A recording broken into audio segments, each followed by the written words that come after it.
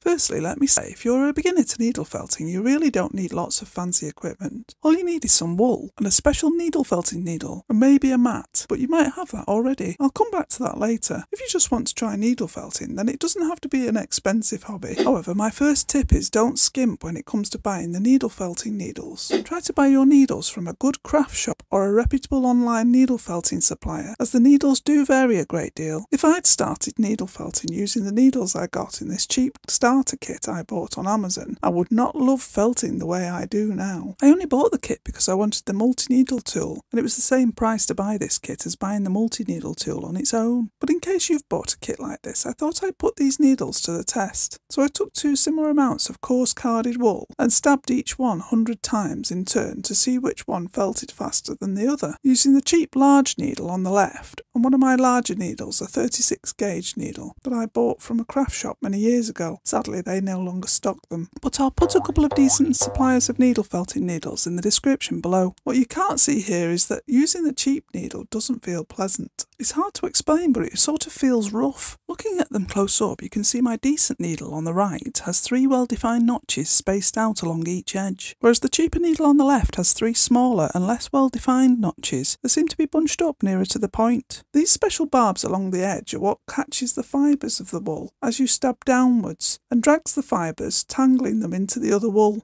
Then, because of the angle of the barbs, when you pull out the needle, it releases the wool and comes out smoothly. All this stabbing a lot of times tangles the wool fibres together and makes the wool more compact. The more you stab, the more compact it gets. So perhaps this difference in barbs on these 2 needles is why they feel so different. However, in the end, they did both felt the wool in roughly the same way. The ball I made with my decent needle did feel ever so slightly firmer, but it was hard to tell the difference really. Having said all this, when you're just starting out needle felting, I wouldn't worry too much about the gauges of needles. In the past, I've actually made small items like these with just one 40 gauge needle from the start to the finish. As you get more confident, you can then look into buying different gauges of needles. Remember, the higher the number, the finer the needle. My second tip is to buy whatever wool you can afford. Carded wool slithers or carded wool bats will be easier to use for beginners to needle felting, but there really isn't any wrong wool. If you've already bought lots of merino tops or roving, don't worry, you can still use it, but you might find it harder to felt into shape, and it may take a bit of practice to use. This is what I found in a recent experiment I did to show how many stabs it took to felt carded wool compared to merino tops or roving. I'll put a link to that video at the end. So what if you've only got roving or tops wool? Well, if you can, I'd recommend buying some white carded wool or carded bats to use as a core wool. This will be much easier to shape. Then you can coat this base of core wool with your coloured merino roving or tops wool. This cat and rabbit were both made with carded core wool first, and then were coated in a layer of merino tops wool. And I think the finish is as good as the Pikachu, where I covered it with yellow carded wool instead.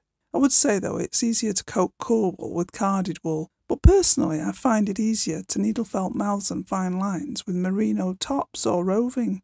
I find you can get a thinner line with it.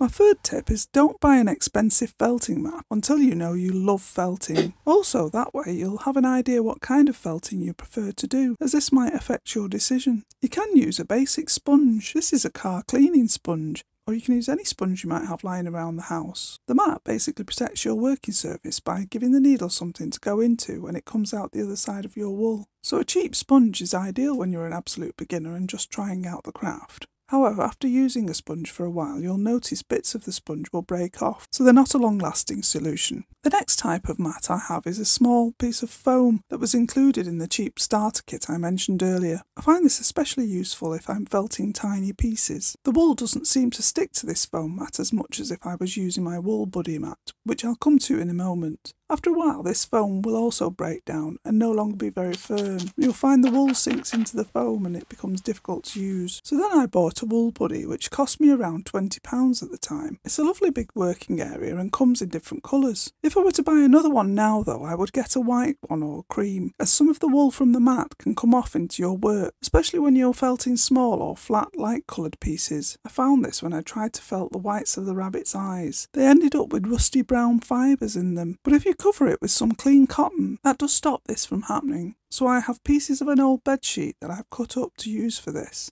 If you were felting a flat 2-dimensional picture, then this wool buddy mat would give you a lovely big space to work onto. The tool you saw me using there was a lint remover, which can be bought very cheaply on the internet. It's very handy for removing any strands of wool from the mat. However, I'd urge you to focus on buying decent needles and wool first. So now that you know what tools you'll need, you'll be able to get stabbing. But how will you know when to stop and get your item looking great? Well, in this video I explain the way you can tell when to stop stabbing and the factors that will affect how many times you need to stab. I'd love to hear in the comments your experience of needles, wools and mats. And don't forget to click the like button. It really helps others to see this video. Thanks for watching.